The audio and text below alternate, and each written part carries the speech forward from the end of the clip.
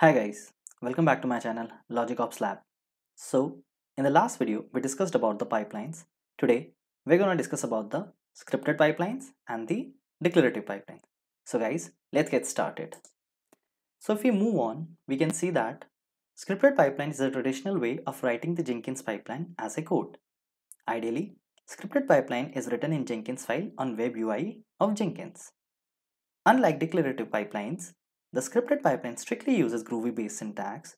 Since this, the scripted pipeline provides huge control over the script and can manipulate the flow of script extensively. This helps developers to develop advanced and complex pipeline as a code. Now let's take a look at the syntax. What does the syntax say? So on the first thing you can see that node, and the bracket starts in that you have the node name. After that you have to define your stages. So that's the first stage in which we have written checkout. So you can write anything. We have written checkout because the checkout is the first step, because your code from your SCM checks out. And I have given git and the github your repo name dot git. You can write anything over here. The number of steps can increase or decrease depending on your script or depending on your requirements. After that, you can write number of stages. So here you can see there is a second stage in which I have written a compile, and then after that I have written any command, and you can write any command over here. You can increase the number of stages, you can increase the number of steps, and accordingly.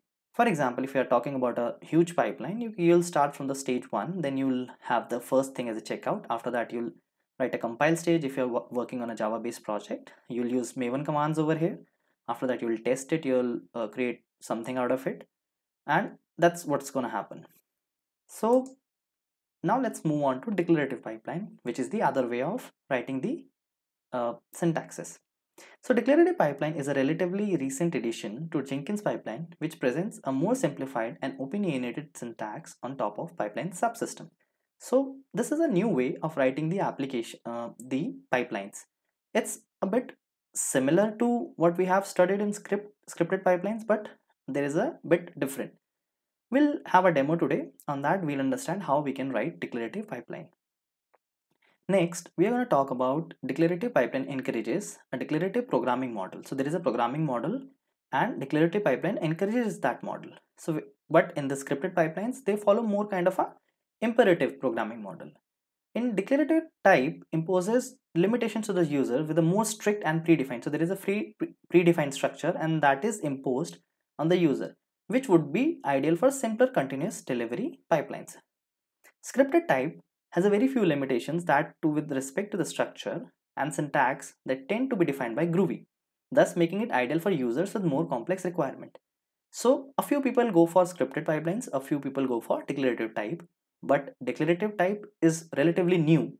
So a few people follow them, but it's gaining more popularity in these days. So let's take a look at its syntax. So it starts from pipeline and then you have to write the agent. For example, I have written any over here, and then the stages keyword has to be there. So that's what we discussed in the last line or in the last slide, that it has a very structured kind of a thing, and if you miss something then it might not run. So in the stages you can add any number of stages. So the demo and the example that we are going to see today will have 4 stages, and in those 4 stages we'll be doing something. So in that stages you have to write your name so that you can identify which stage is running. So I have written first over here, similarly I have written second over here, and in that you have to write your steps. Write echo, this is the first stage. Again I'm saying that number of steps can increase and decrease depending on your requirement.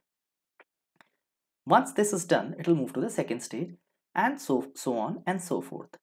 So guys, let's get started to the demo part.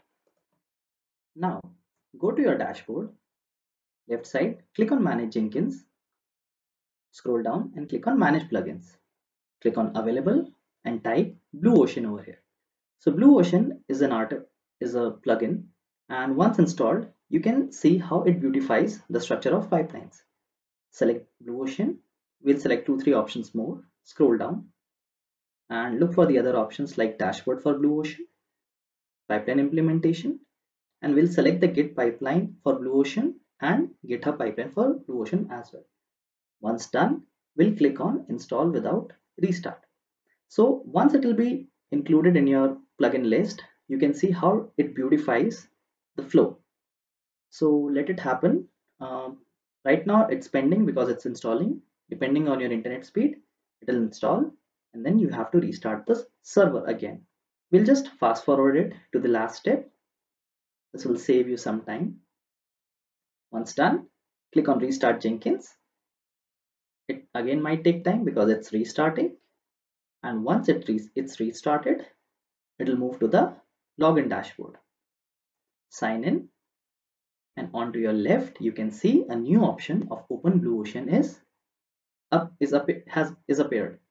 Now we won't go in the Blue Ocean right now. What we'll do is we'll just click on new item. We'll create a pipeline today, so select the third option and create a declarative. Give a name of declarative pipeline. You can give any name. I'll just choose declarative pipeline. Once done, click on OK,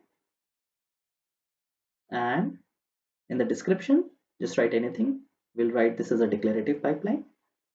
Once done, we'll see how it looks like and how the new Blue Ocean plugin beautifies it. Come down. The pipeline script is already selected, and right side you can say try sample pipeline. There is other option as well, but you have to choose pipeline script only. In the try sample pipeline, choose hello world. It will give you the basic syntax. You don't have to remember everything. You can see it starts from pipeline. It says agent any. You don't have to make any changes. You just have to take a look at stages, and in that stages you have to write every stage that will be in. So let's just copy this and we'll just paste it 4 times. Right now let's one time and second time and third time. Just make sure the indentations are correct, otherwise it will not run. Just make changes like stage 1, stage 2, stage 3 and stage 4. We'll create 4 and do a minor change in the echo part so that we can easily distinguish between all the stages. So do not make any indentation change, otherwise this won't run, as we have discussed in the last slide that it is very much forced and it is kind of a structure that you don't want to change.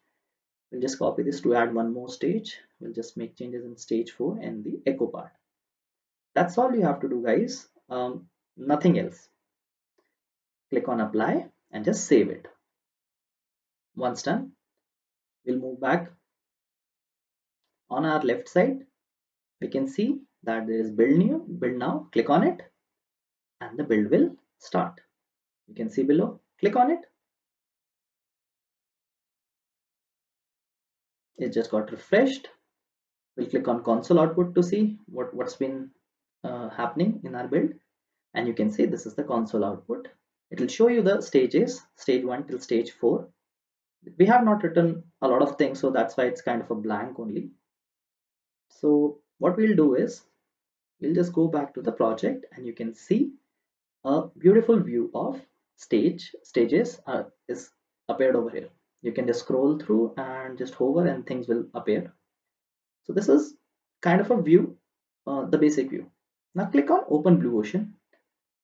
It might take some time to load because this is the first time, and click on the first right, the green right that you can see on the left. Click on it, and voila, this is such a nice view to see, and it actually beautifies what is happening. So in stage 1, what has happened, you can click, and for every stage you can click and see the console output. So this is how a basic Blue Ocean plugin beautifies your pipeline structure. And there are number of possibilities that can be done over here. We might see in future. In order to go back on your main screen, what you have to do, just click that arrow sign and go to your left, and you can see you are back to the project. Click on back to the project and you can see the previous view. So that's the basic idea of how a declarative pipeline should look like and how do we create it. So in today's video we have learned something about declarative pipelines, other pipelines, and the plugin Blue Ocean. So I hope you have got an idea on how things are done in pipelines. So thanks guys, and I'll see you in the next